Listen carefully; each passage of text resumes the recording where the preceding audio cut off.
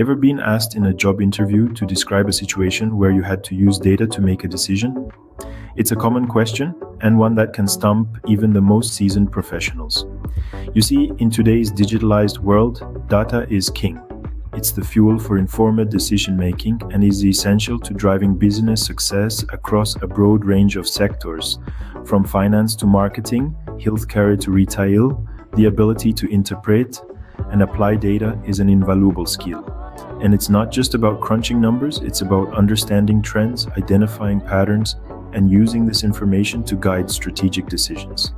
That's why interviewers often ask this question. They want to see how you handle data, how you interpret it, and most importantly, how you use it to drive results. So why do interviewers ask this question? Let's dissect the rationale behind it. Interviewers ask this question to gauge your analytical skills and your ability to make informed decisions. You see, in today's fast-paced digital landscape, data-driven decision-making is a must-have skill. It's not just about crunching numbers, it's about understanding trends, interpreting complex information, and predicting future patterns. This question is a way for potential employers to peek into your thought processes. It's about seeing if you can sift through the noise and find the signal. It's about testing your ability to carve out logical, effective solutions from a mountain of data. And it's about proving your proficiency with data analysis tools, which are vital in today's tech-driven workplaces. Moreover, your approach to this question can reveal how you make decisions. Are you impulsive or deliberate? Do you consider multiple perspectives or stick to a single viewpoint? These insights can be incredibly valuable to prospective employers. Now that we understand the why, let's explore some variations of this question. This question can take several forms, but they all lead to the same destination. Variations might include, can you share an instance where you use data to drive a decision? Or perhaps, how have you leveraged data in your decision-making process? Regardless of the wording, the interviewer is looking for the same core information. In crafting your response, it's crucial to include a few key elements. Start by identifying a specific problem or challenge you faced. This sets the stage and provides context for your response. Next, you'll want to discuss how you went about gathering relevant data. Did you use surveys, customer feedback, or internal metrics? Highlight your resourcefulness and initiative here. Once you've established how you collected the data, delve into how you analyzed it.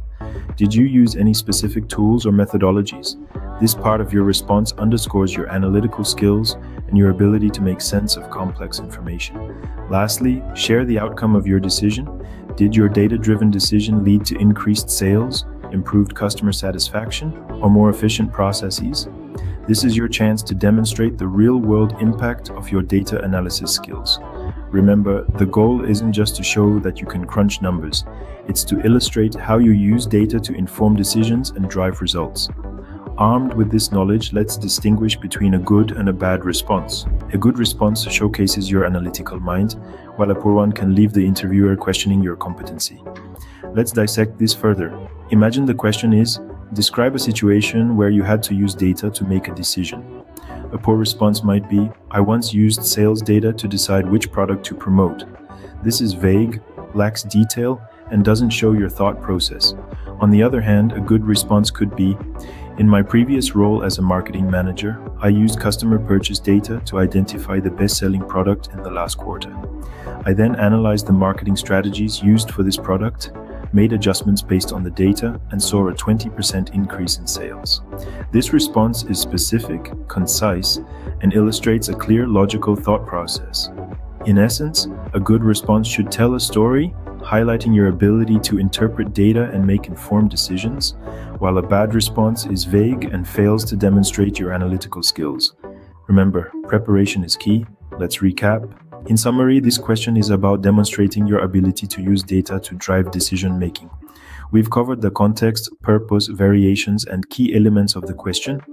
We've also highlighted examples of strong and weak responses. The crux of it all is preparation.